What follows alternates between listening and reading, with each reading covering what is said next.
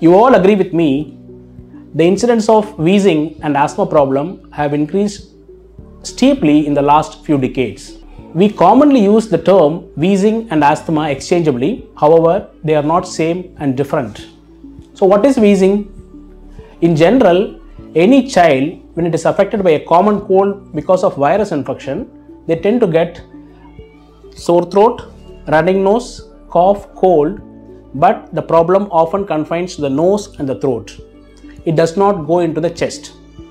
In contrast, a child with wheezing problem, a common cold, not only affects the nose and throat, it often gets into the chest and presents with the characteristic cough, which is predominantly in the night and in the early morning and often disturbs the child's sleep.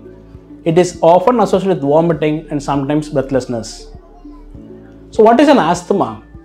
Asthma is a little bit more complex than the wheezing problem. Here it is often because of allergies. The allergies can be a food allergy or can be a dust mite allergy or a pollen allergy. Unless you identify the root cause, the allergy is here, and intervene, the symptoms will not become alright and it need to be continued. Hence, there is a proper diagnosis and early treatment is necessary in the prevention and treatment of asthma.